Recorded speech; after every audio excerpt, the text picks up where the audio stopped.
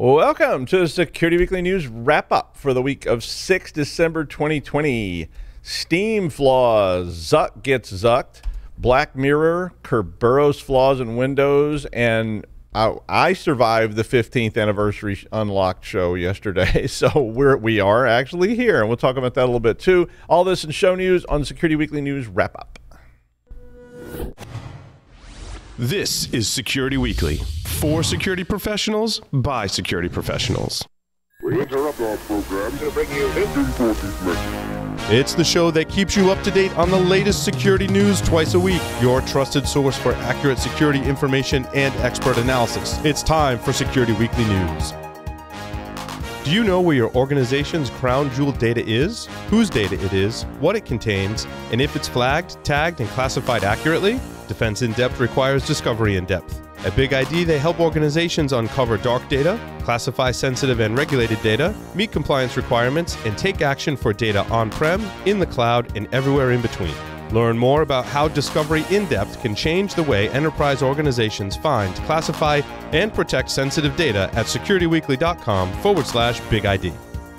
Increased attacks, skill gaps, talent shortages, expanding attack surfaces. Cybersecurity and IT teams face these real issues every day. CyberA for Teams is the #1 NIST-aligned DoD 8140 and 8570 compliance certification and skills training platform. CyberA for Teams makes managing teams easier, guarantees measurable training outcomes, and keeps your team's skills sharp to meet today's biggest security threats. And did you know 96% of the Fortune 500 have employees training on CyberA? CyberA for Teams. Now you know.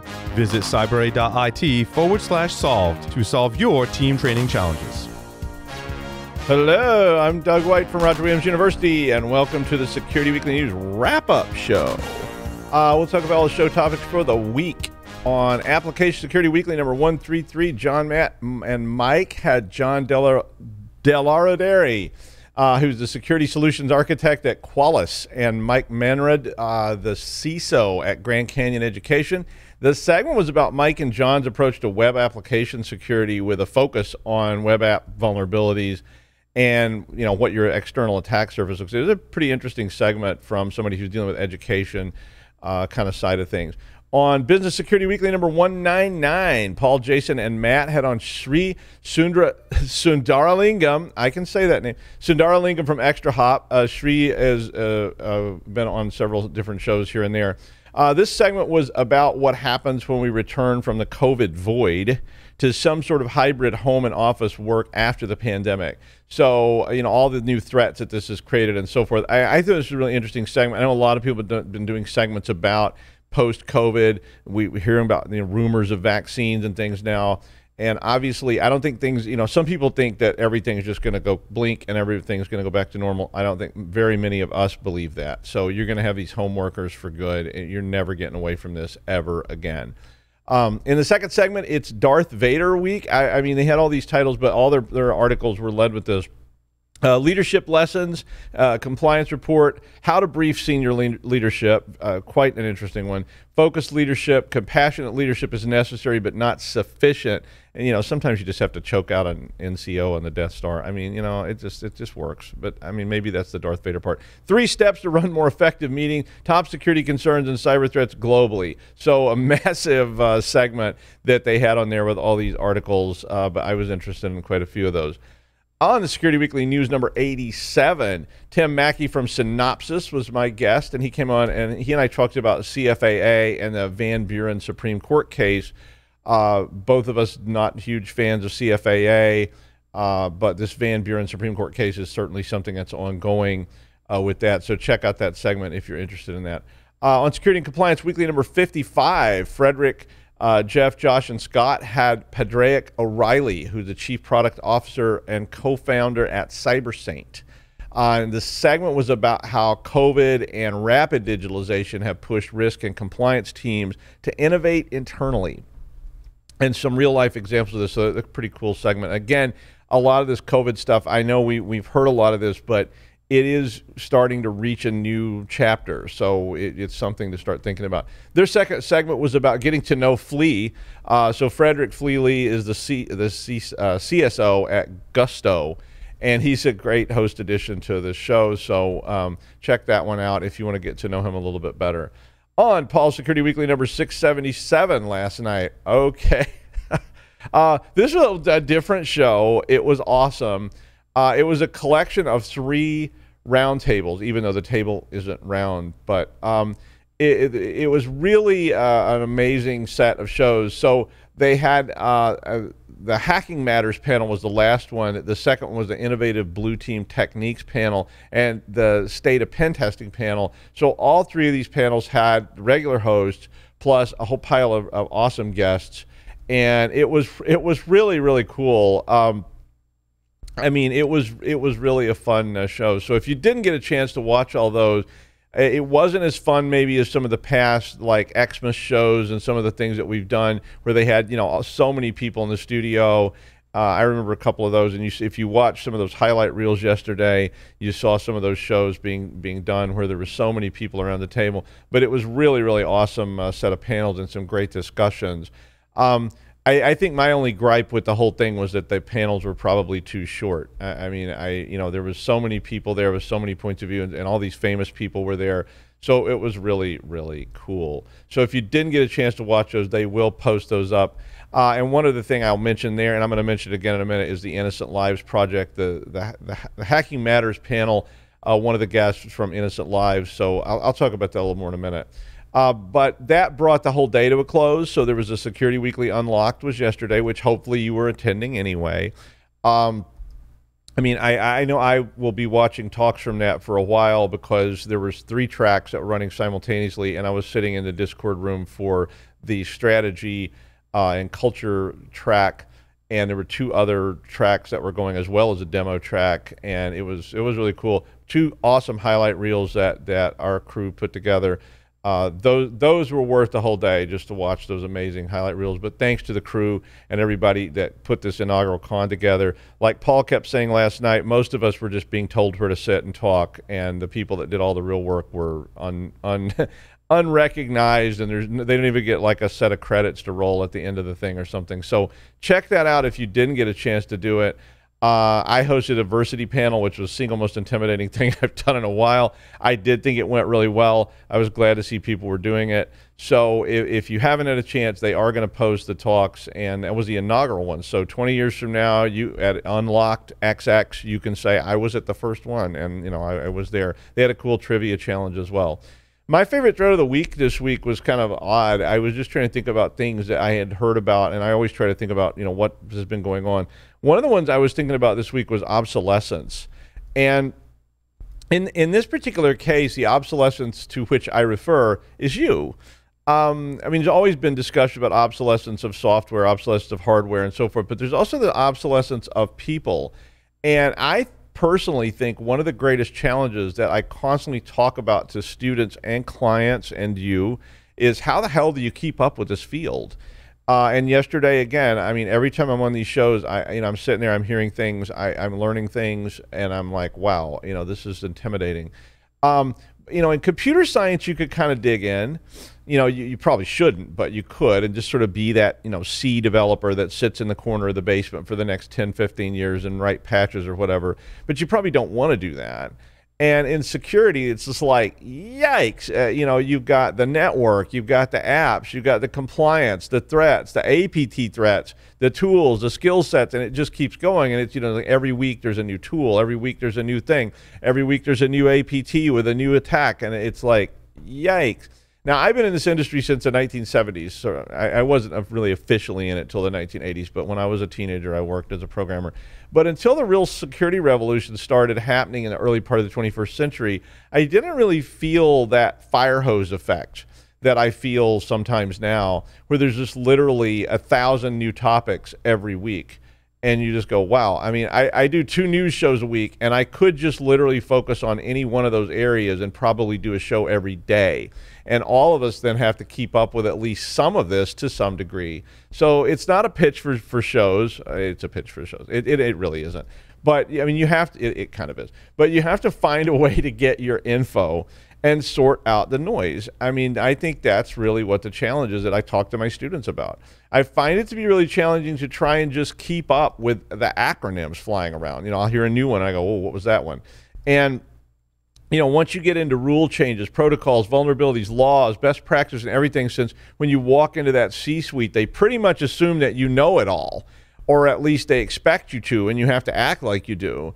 And, I mean, I try to be on Paul's Security Weekly whenever they will let me be on, because I don't think I've ever been on that show once that I didn't end up having to look something up or was sitting there thinking, wow, I really ought to read more about that, because what the hell is it? And uh-oh. And, there was that one time, though, I might have been drunk on that show. I'm not sure, but it's possible. Anyway, wherever you are in your career, try and keep up. You really don't want to be that person who and this really happened, who called me and said, okay, I've been a COBOL developer for 22 years, and I just got laid off. What's this security stuff I keep hearing about? Yeah. And now the news.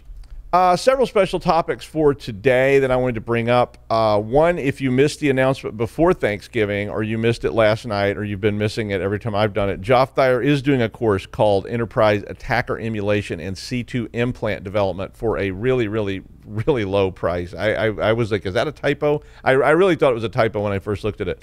I did put the link to register for that class, which is in January. If you want to take a class from, Joff Thayer, it's there. Two, if you didn't miss the show yesterday, well, be sure to check out all the recordings when they post them.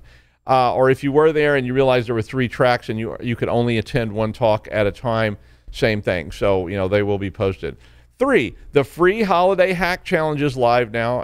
It went live not yesterday, but I think it was Wednesday when, because Ed Skoudis was on last night, and I think he said Wednesday they did a soft rollout or something, and then but it's live now. So if this is Ed Skoudis and his team, and they do such a great job all year putting together the Holiday Hack Challenge, and it's free. So if you haven't played yet, jump in there, try to learn something. And this year's a little different, so you probably won't get in that fist fight with your uncle in the front yard about whether the mayor is a communist or not. But even so, have some fun with the Holiday Hack Challenge. And finally, please go and check out InnocentLivesFoundation.org. I put a link in the wiki. They were on the final panel last night, and this was really a great project. It's a nonprofit. It was only discussed at the end of that third roundtable session. So if you missed that, or you passed out or whatever, you skip to the end and go watch it. But this is an amazing group of people that do a really awful job, which is chasing down child abusers and child molesters as a nonprofit. So Chris Hadnagi started this, and it runs totally on your donations. So it is completely funded by that.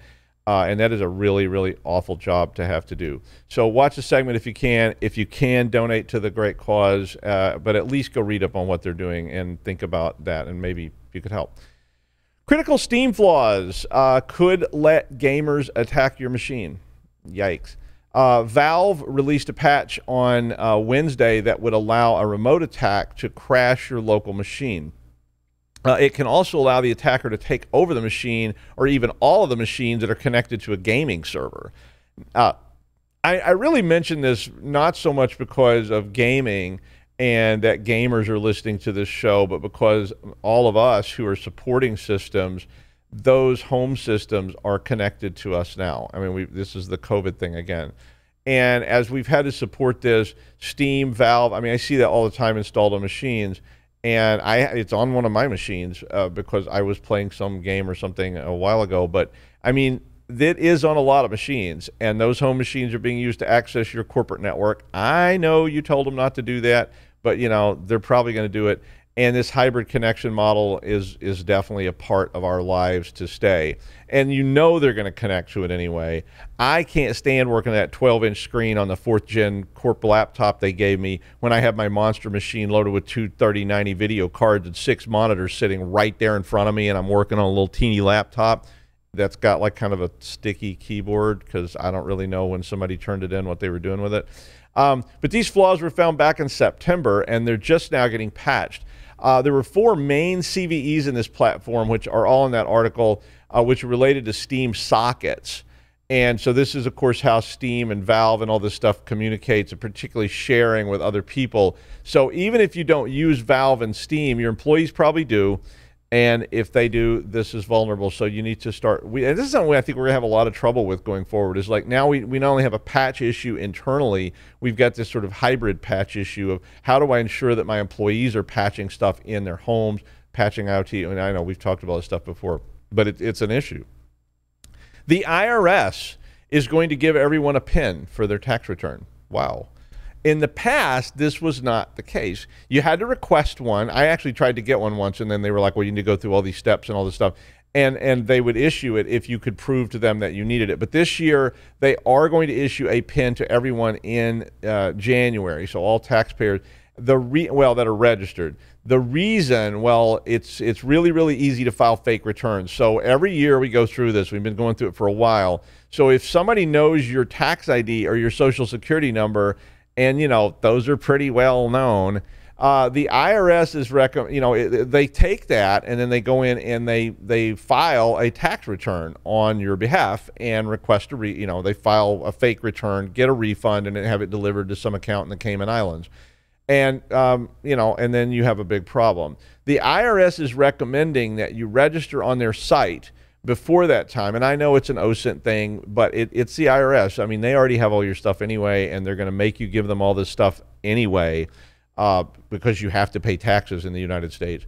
But they're trying to get this PIN established in January before all the cons start happening leading up to the April 15th tax deadline. So it may be something, I really brought it up here mostly because it may be something you would explain to your people, because we spend so much time warning them about OSINT and about giving up information. So you might want to review this and white paper it or put something out, because it is a huge mess. I mean, every year I send out to my students about this, all these tax return scams to tell them, pass this along to your parents and your grandparents or whatever, and you may want to pass this along to your employees. Because we know that people are going to be out there doing that, and trying to get out of this mess after it happens is just like a nightmare. It hasn't happened to me, but I know some people that it happened to, and it was just like a total zoo, as you might guess, dealing with the government and going and sitting in sticky vinyl chairs in fluorescent lit waiting rooms, hoping they'll eventually call your number.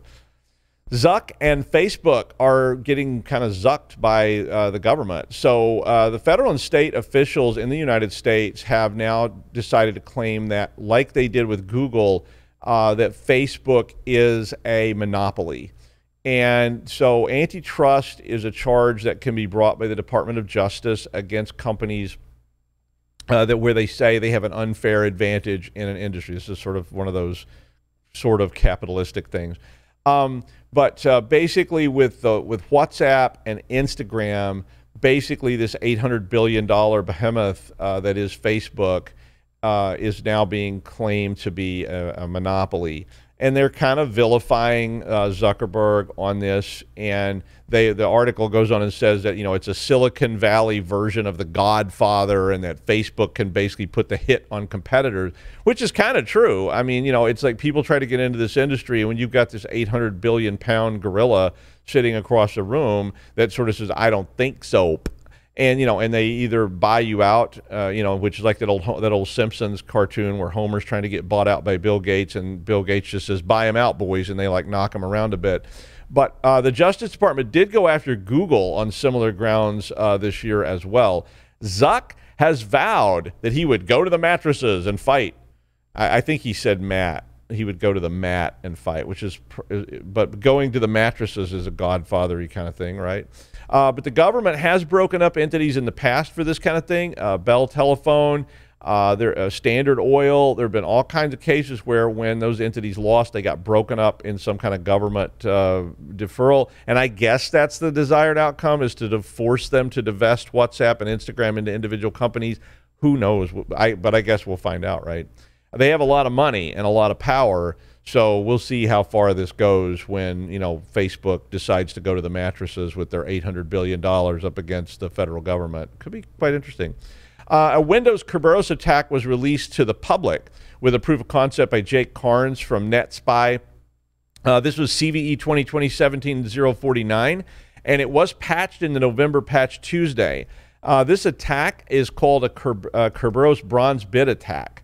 And basically what it does, it goes after two protocols that are part of Active Directory Kerberos, the Kerberos protocol extensions. And it's the S4U2 self protocol, which is used to obtain a service ticket. So this is how Kerberos works, right? Kerberos gives tickets to devices on the network, and it uses those encrypted tickets to validate who it's talking to. So this is an attack on that ticketing service. And if you can capture this, it will allow you to impersonate the target. So somebody gets a Kerberos ticket on an Active Directory network, and that identifies them as something or other, and then you can intercept that, and you can create your own version of that. The other part of the attack allows for privilege escalation by flipping a single bit, and that was where they sort of got this bronze bit attack, since all this was sort of derivative of the golden ticket attacks and silver ticket attacks vis-a-vis Mimikatz and so forth. So they called it the Kerberos bronze bit attack, since there was already a gold and silver. There is a patch that came out in November, but you do have to install it in order to be protected from this pretty nasty thing. A new injection technique can allow the extraction of sensitive data from a PDF. Basically, Gareth Hayes presented a Black Hat Europe paper about the technique, and I posted a link to it there. And he said that you could inject escape objects and links into the PDF using a kind of cross-site scripting attack, and demonstrated that. Hayes used various techniques on some popular collections of PDFs, a PDF-libin and JSPDF, and then used JavaScript to steal the contents of those PDFs. I mean, he was using public PDFs, so he was just trying to demonstrate this was doable. I really thought this was a pretty good read, and I definitely think you probably should review it if you think PDFs are some kind of secure thing that protects your content. So, I mean, I know some of you probably don't do that, but again, this may be one of those things where you need some more ammo to go back to the company and say, look, you know, this is maybe not a solution to all of our problems. And finally, NYPD. NYPD now is one of those robot dogs from Black Mirror. It's the ones called Spot, you know, that are just like the creepiest looking thing. I mean, I really like them, and I really want one. So, you know, come on. I think Hyundai bought this company that makes these things now. But they're super cool, and they're made in Massachusetts. So, guys, you could just loan us one. You know, we could have it in the studio. It could run around. But the NYPD really has one, and basically this story is about how that the dog they have is going to get this special robotic arm attachment so that it can open doors. So, you know, no longer can you do, like in Black Mirror, you can close the door and keep them out. I think you can just reach up and open the door. The dog has a max speed of about 3 miles per hour, which is not super fast, but I mean, I can walk at 3 miles per hour like on a treadmill, but how long can I do that? It's got a 360-degree video camera, and it can carry up to 30 pounds. So far, NYPD has been really secretive about what they use it for, but they did say it was used in October in a case. And they apparently also reported that they used it as a waiter in a hostage case in Queens, where they were actually sending food and water into the people in the building. Don't get me wrong. I mean, police officers have to put themselves at risk to go into horrible situations. And if these robots make that a better thing, but man, are these things creepy. Massachusetts State Police has been using one of these things since 2019, and they had some super creepy, super cool videos of the dog opening a door on a link. It's just the way it moves that's so creepy. You know, it's just got that like bizarre, but it's scary and fun. I mean, I want one. You know, I keep hinting about that. So, you know, if anybody up there in Boston wants to send me one, you know, we can have it. I'll keep it in the studio. I promise we won't use it. We might chase some interns with it, but we'll promise we won't. But, you know, that sort of thing. But it definitely has an ominous feel of sort of dystopianism about it. And of course, Black Mirror. I put a link to the Metalhead episode of Black Mirror if you want to see something that was really like foreshadowing all this. And that's a news wrap up for the week of 6 December 2020 in the time of plague. Remember, there are only 13 shopping days till Plague Xmas. Bye.